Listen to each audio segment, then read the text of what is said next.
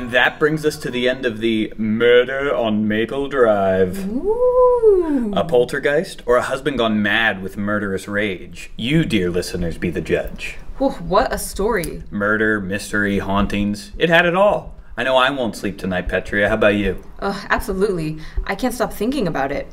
But I'll tell you one thing, Pete. What's that? I still can't believe the ghost actually spelled out, "Please don't go," in the laundry detergent, right on the kitchen table. Right before throwing a knife at the wall, nearly missing the wife's head. I mean, laundry detergent. Can you even imagine? We have a horrific crime and a potential demonic possession, and that's the part that stands out to you. All I'm saying is the possession was clearly a defense strategy the husband's lawyer concocted. Why? What makes you say that? Because if not, then it begs the question, if the dead can find cleaning supplies, why can't my kids? Nice, Mike. Thank you. Really, Mike? A drum sound effect? Hey, I'm just putting those audio engineer student loans to good use. Uh-huh. And as a fellow parent, I agree with Petria's assessment. Not all of us can be a free spirit like you, Pete.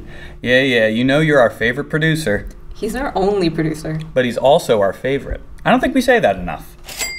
Uh-oh, Pete, I think Mike just asked for a raise. And on that note, speaking of favorites, it's time for our favorite part of the podcast, taking calls from you, our lovely listeners. Listen to me. We've traced the call. It's coming from inside the house. A squad car's on the way over there right now. Just get out of that house.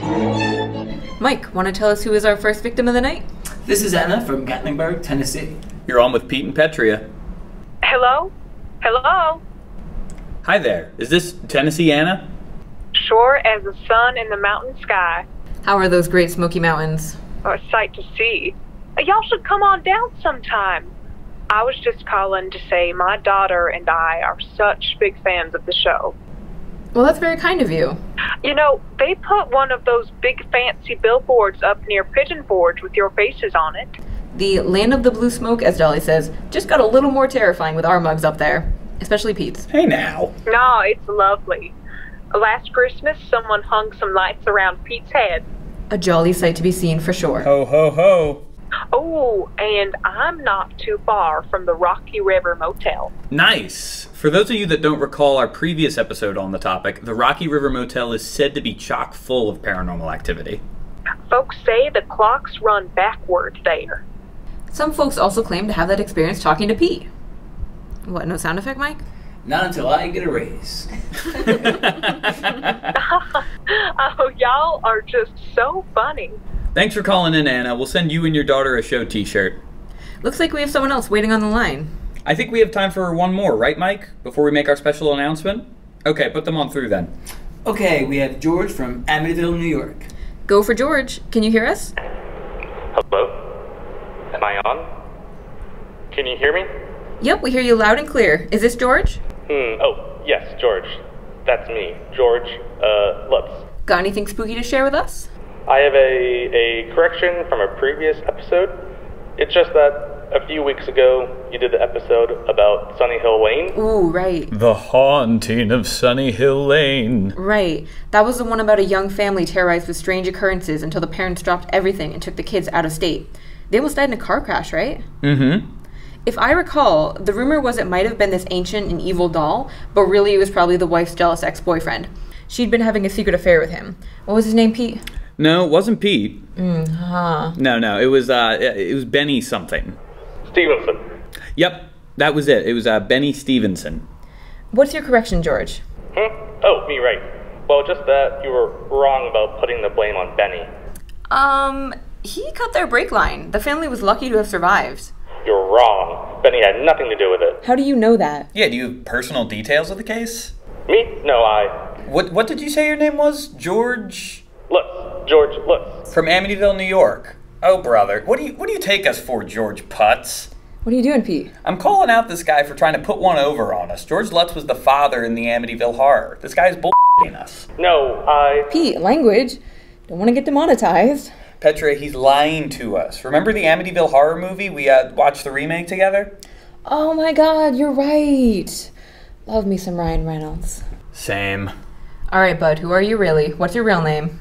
Oh, fine. My name is... I'm Bennie Stevenson. Great. Oh, brother. And I had nothing to do with the events that occurred on Sunny Hill Lane. It was the doll, the cursed doll. You have to believe me, please. It was the cursed... Call has been cut. Thanks, Mike. Wow, jealous ex-boyfriend much? Oof, well that was something. Sorry about that, folks. There are all sorts out there, right, Petria? There sure are, Pete. There sure are.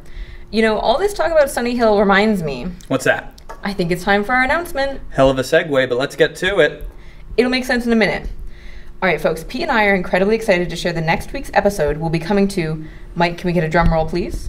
Folks, we'll be coming to you live from... Mike, you can stop the drum roll now, please. We'll be coming to you live from the Wexler House.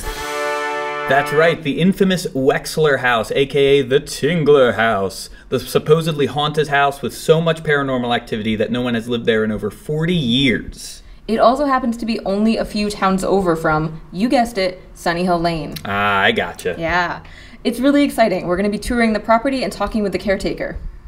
And hopefully I'll be the first to document any supernatural activity on tape. So tune in to what's sure to be our spookiest episode yet, live at the Wexler House, guaranteed to bring you thrills, chills, and maybe, just maybe, some tingles. Until next time, I'm Petria. I'm Pete. And this is Pete and Petria's Petrifying Podcast. Bye.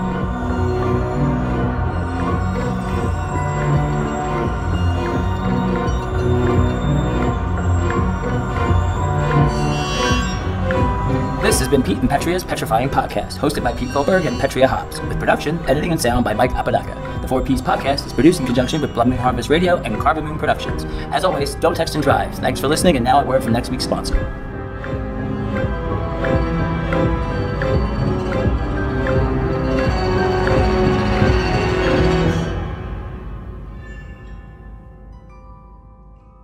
Have you heard things that go bump in the night? Do you get the feeling someone is watching you, but there's no one there?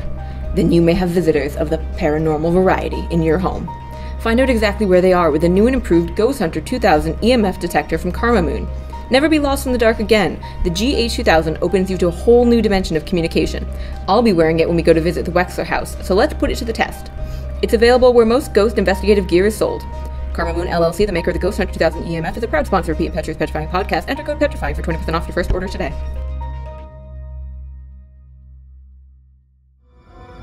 It's Pete and Petria's Petrifying Podcast.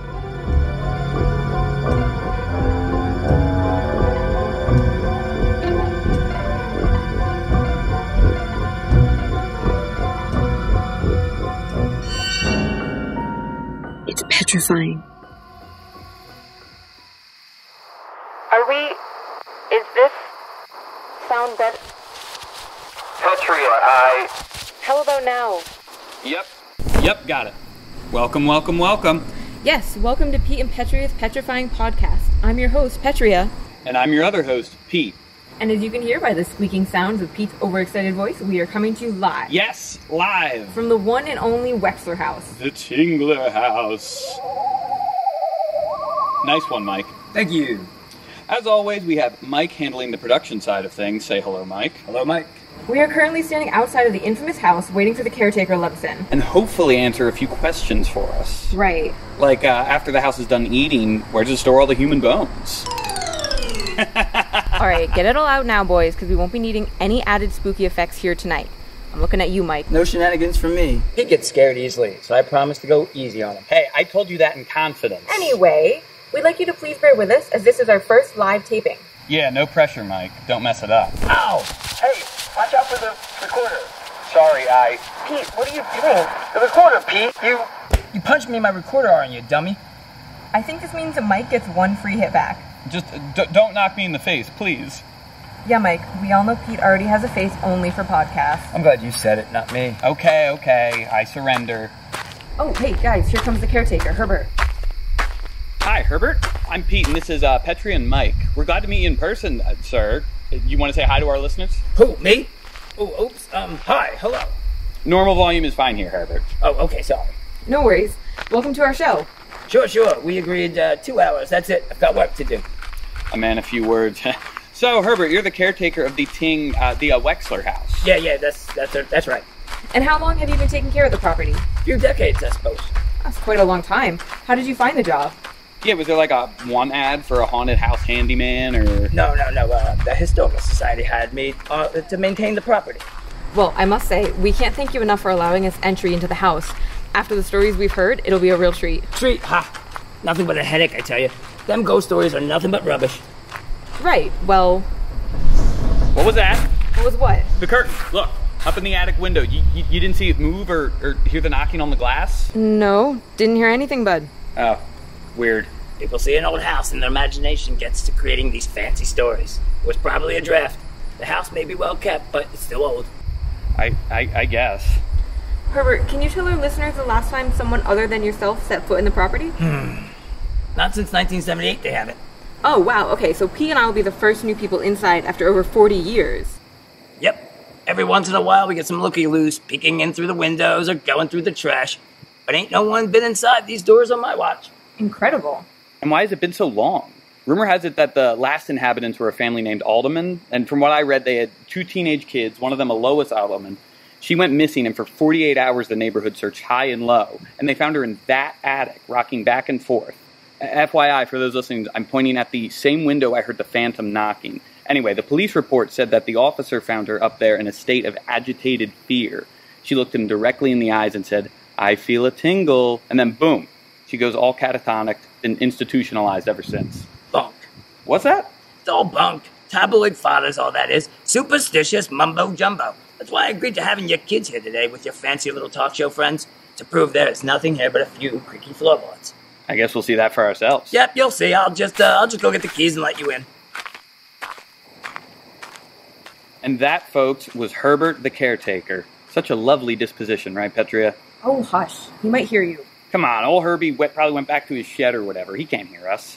What a curmudgeon. Folks, you can't see it, but he is exactly what you'd think the caretaker of a haunted house would be like. It's uncanny. Oh, Herbert. Guys, look who's coming back. Herb! Ready to let us in? It's starting to get dark. This is as fast as I move. Remember, no funny business you hear. Leave the place as you see it, exactly as is.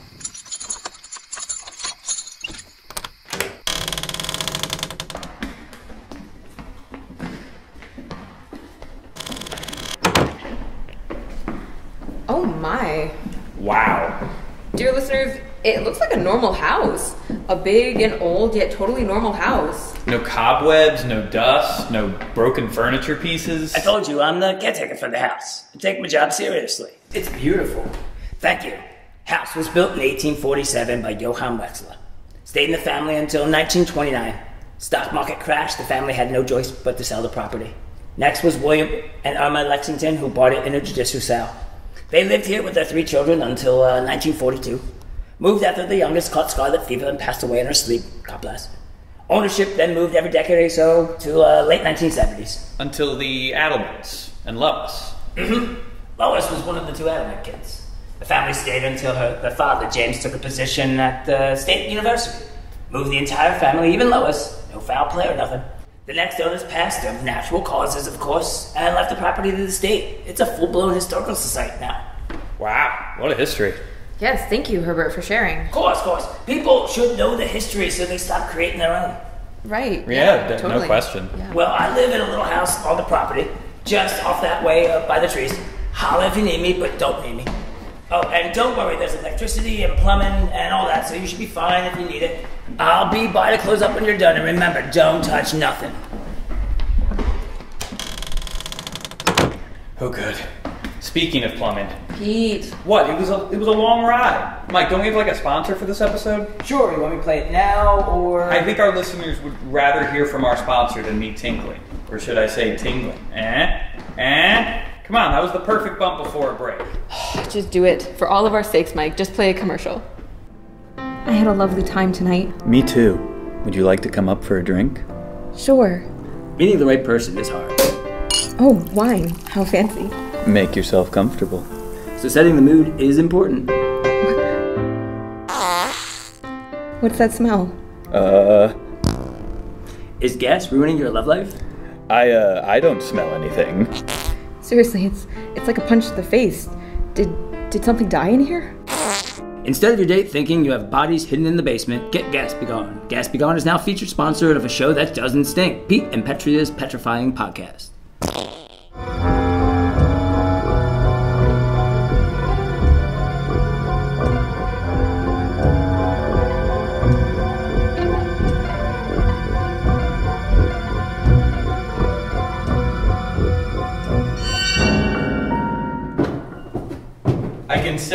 confidence that the plumbing indeed works. What? Why are you laughing? Wait, did you guys play the gas be gone commercial? That is an affirmative, my friend. I'm glad you two are taking this so seriously. Anyway. Yes, anyway, we're now inside the famous Tingler house. Just me, Petria, and Mike, to see if we can't make a few ghost and ghoul friends. I have to say, something has been bothering me. I agree. Pete's jokes are unusually terrible today. This is true, but it's not that. It's about Herbert's historical account of this place. He said the last family relocated for the father's position at the university. Mm-hmm. But we know that's not true. We do? Yes, we read the article about Lois. She didn't move with her family. There have been multiple confirmations of her last words before going catatonic being, "I feel a tingle." Right. Pete, that's how the house got its name. Yes, I'm sorry, I was distracted. This place is just, it's incredible. I mean, it looks like it was last updated before the last family moved in, like a 1970s vibe. The tile, the brown appliances, flower curtains. Folks, I really wish you could see what we're seeing. Everything seems normal, but at the same time, just off. I can't explain it. No, you're right. It's like it's been frozen in time or something. By the way, Mike has been taking photos this entire time. He's going to upload them to our webpage throughout the evening so you can see for yourselves everything we encounter. What was that? What? I thought I heard a window opening. I didn't hear anything, Pete. You have to get a grip. Your imagination is scaring me more than the house. Sorry, I'm sorry. It's okay. You're just freaking me out, so. I know. It's just a little jittery, I guess. Okay, I'm all good. Oh my god, get it off me, I'm gonna die. Jeez Louise, Pete. You won't take me alive. Pete, stop. You dodged into a curtain in a rod cell. What? A curtain, you dummy. You tangled in a curtain? For what it's worth, you put up one hell of a fight, buddy. Har. With friends like you, a guy doesn't need enemies. Aww. Hey, come on, we better prop this up before Herbert sees what you did. What I did? And the lights just went out. Just great, just so very great. Did you hear that? Pete, please try and stay calm. But I'm fixing the light situation, Pete. Something just said my name. Don't look at me. I promise, Pete, no gimmicks tonight. It was me telling you to calm down. Just give me a second. I think I saw the breaker box off the kitchen.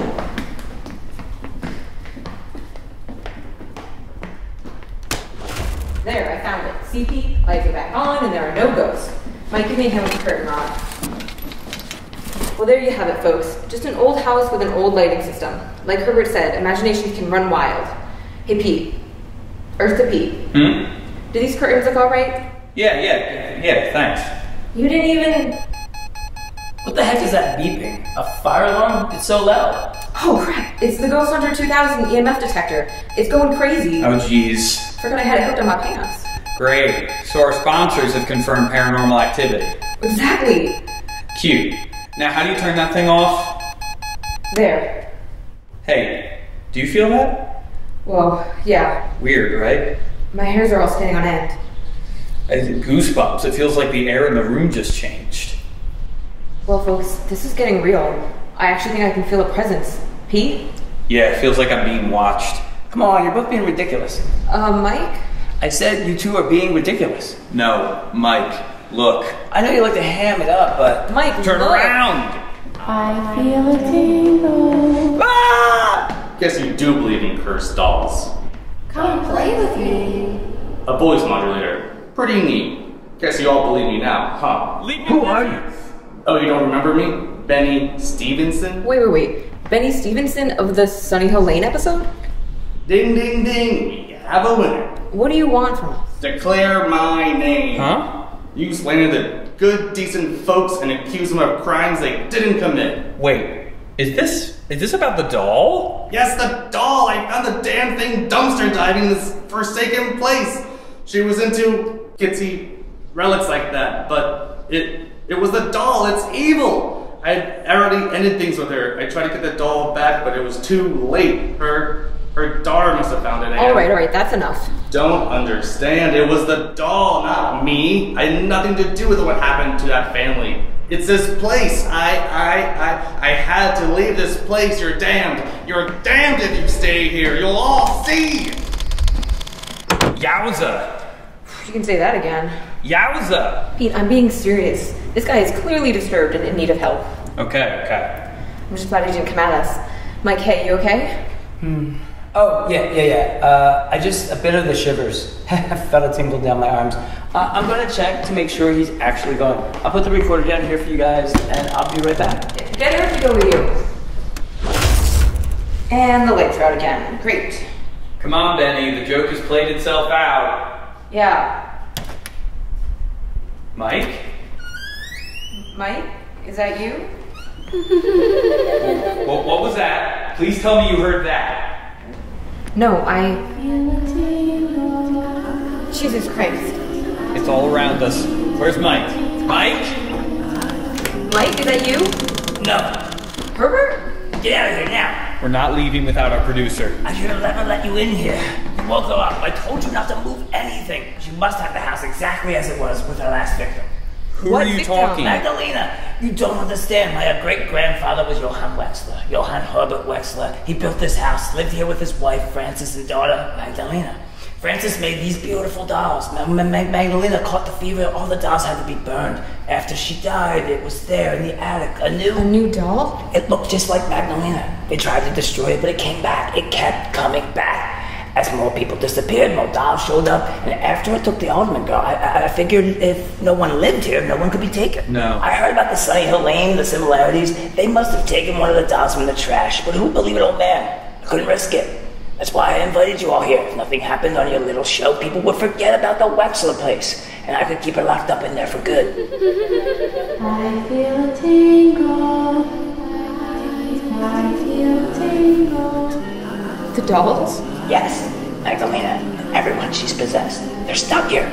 It's not safe for you. You have to leave. I'll go to the attic and try to buy you some time. Well, what about Mike?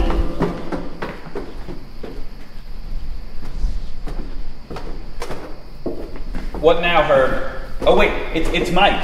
Hey man, we've been trying to find you. Mike's not here. What? You had to go to the attic to play with me and my friends. This is super effed up. I'm getting dizzy. I feel a tingle. Okay, that's it. Grab our stuff. Let's go, Pete. Pete? Pete's not here. Pete? Pete? No. Petria, wanna come play? No.